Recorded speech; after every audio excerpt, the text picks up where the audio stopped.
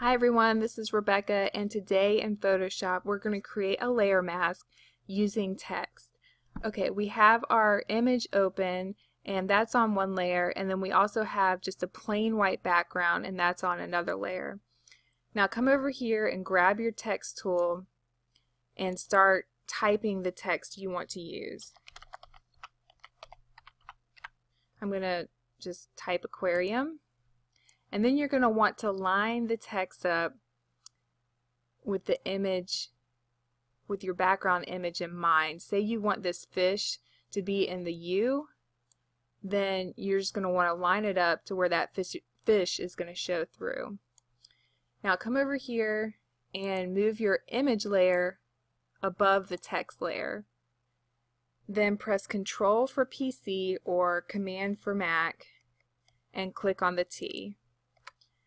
Now that makes your selection. Now click on the Add Layer Mask button. And there's your layer mask. Now if you decided that you didn't want that fish back there, unlock the layer and select the image in the background, and you can move this image around. Now if you want to move this whole text along with the image, relock that layer and then click Shift and choose the text layer as well, and you can move both the text and the image layer in the background. And that's how you make a layer mask using text.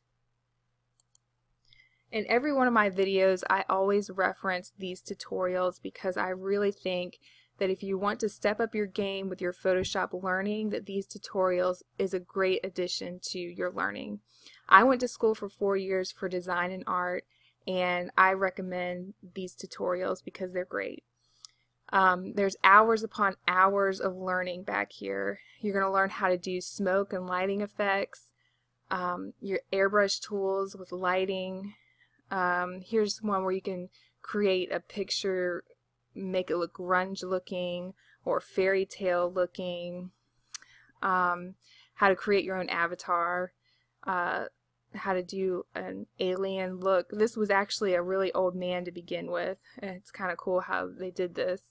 If you have wedding photography and you need to change pictures for that, there's tutorials back here on that.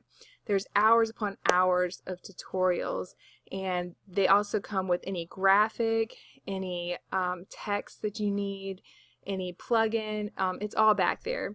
There'll be a link for this down in my description, and there also will be a link that will come up in this video. Go ahead and click on that link, check these tutorials out, and I hope to see you next time on any of my tutorials. See you next time. Bye.